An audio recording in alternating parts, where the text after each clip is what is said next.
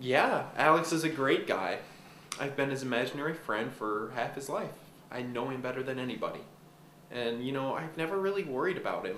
He has always been pretty level-headed, basically normal. But I've got to admit, now that he started living alone, things have gotten weird. As far as I know, Alex has no specific medical conditions. He's just really lonely, and as a result has created imaginary friends. Me? Lonely? Why would I be lonely? Alex? He's f***ing crazy. How are you? When I wake up, I go through my morning routine, I shower. I brush my teeth. I eat my breakfast, and after that I pretty much just go about my day. On a day-to-day basis, Alex does, well,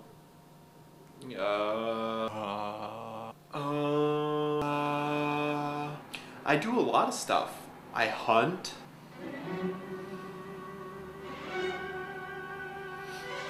I read.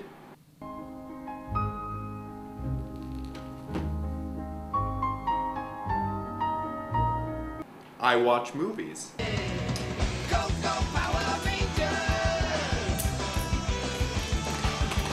Alex created me very recently. About 2 weeks ago to calm him down when he thought he was getting sick. After that, I've spent my time observing him, and I can confidently say that if he does not have human contact soon, he will go completely insane. I don't know, man. I guess it's cool being Alex's imaginary friend.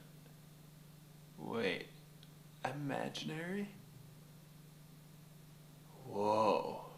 Being Alex's imaginary friend is the best thing anyone could hope to do.